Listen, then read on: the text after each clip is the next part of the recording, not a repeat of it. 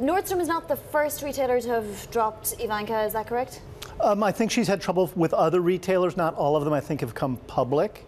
I think the larger issue here is that it's been a difficult week for the Trumps around the whole issue of money and their roles in the White House.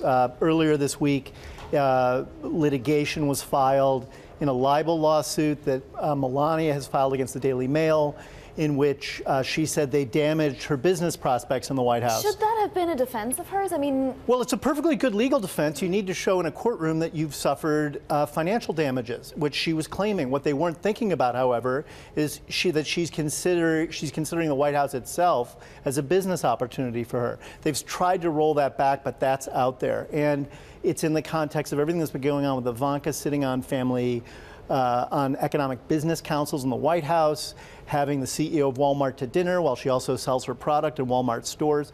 There's this whole sort of daisy chain of possible conflicts that they're not very vigilant about.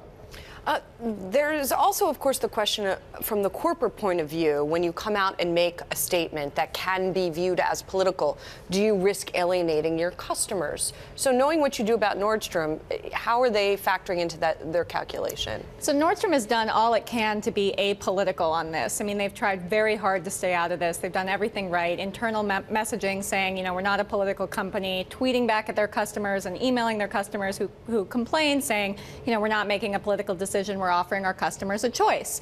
But, you know, it backfired. It still, that wasn't enough. So I think some of the share trading, it might be people think the people who shop at Nordstrom are fairly affluent, and perhaps they will continue to shop at Nordstrom, or perhaps shop at Nordstrom even more because they're being targeted by Donald Trump. But that's just speculation right now. Tim, last question, and we do have to go, but do we distinguish between tweets that come from @RealDonaldTrump and @POTUS? No, he's the president, whatever his Twitter handle is, and he should be thinking about that himself. And he retweeted it from